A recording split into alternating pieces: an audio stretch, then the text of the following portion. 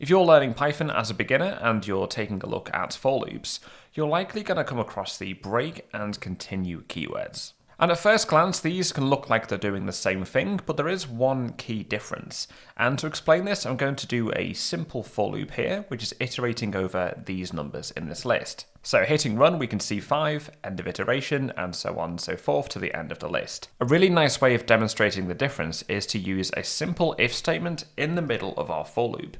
So if in between the two print statements, I say if I happens to be bigger than 10, then in this case, we'll start with break.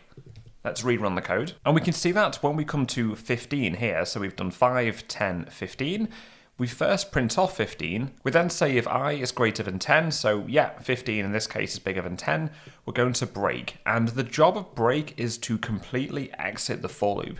That's why we don't see this afterwards. We simply see 15 printed. This if statement equates to true, therefore we break and we are completely finished with our for loop. Now let's contrast this and replace break with continue to see the effect of this. And the result looks a fair bit different, and it looks pretty similar to how we had it before the if statement even existed. The only difference we can see is in between the 15 and the 6 here. So if we trace it through for 15, we print off 15. We then say if 15 is bigger than 10, so yeah, it is, continue. The only difference this time is that when continue is hit, we stop the current iteration, therefore we don't print this, that's why we can see 15 and straight to 6. It then jumps into the next item in the loop and carries on. So continue doesn't exit the entire loop.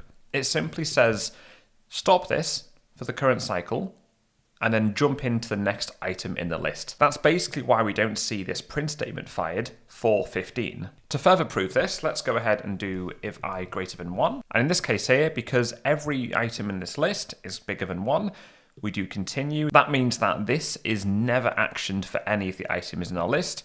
We're simply hitting this, stopping there, and then moving on to the next item and going on. So just to recap, the job of break is to kill the entire loop. The job of continue is just to stop the current iteration, come back to the top, and try again for the next item in our sequence.